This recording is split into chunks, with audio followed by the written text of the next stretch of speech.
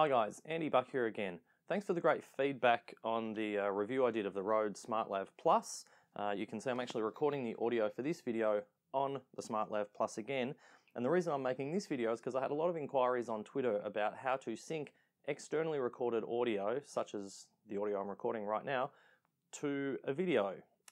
Because a lot of the sound capture from video cameras is not that great, and the sound you get from external mics is usually way better. So I use a program called Screenflow. It's a screen capture program or software that I use to make Screenflow videos off my desktop or my laptop, but it's actually a great simple video editing software package as well. So I'm going to show you a little Screenflow demo now about how I sync externally recorded audio to video. Okay, we're going to show you how to drop externally recorded audio into a video. So this is the intro to this video that you can see that I just recorded a few minutes ago.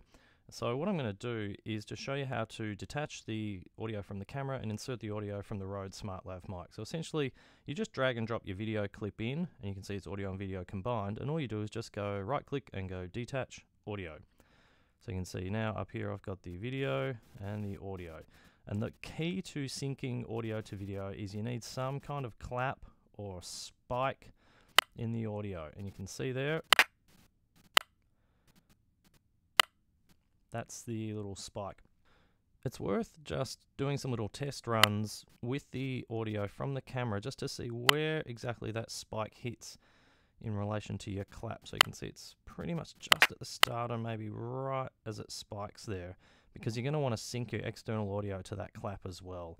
So all you do is you detach the audio, you right click on this, or actually you just click on it and hit delete, and that's gone. Then you just go, you can see this is my Rode SmartLav recordings. This is synced straight from the app to my Dropbox, and it's recording 6. And I'm just going to drop that in. And you can see in that audio there's a little spike there. I'm just going to maybe shorten this a little bit so I can drag it across a bit more easily. Maybe a little bit more because it's covered it up. A bit like that. And then what you're going to do is sync up that spike in that new audio with that hand clap. So we're just going to run back and forth through this a few times to make sure it syncs up.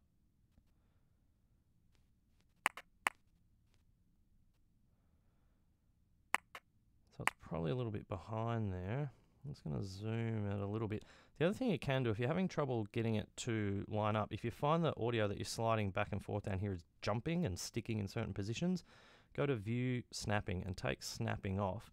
And that just sometimes allows you to just move it a bit more smoothly. So we'll just see, we'll get it to the point where my hands are actually just touching about there.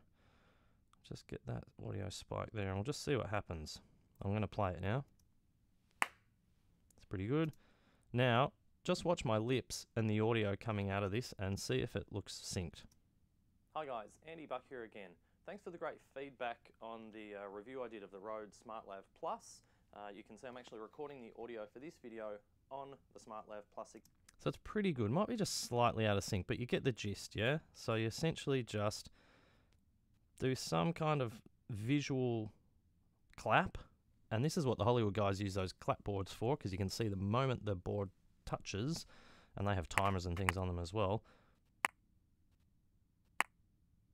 then that's when you want to sync your audio spike. And that's it. It's pretty simple. So you just sync it up, and then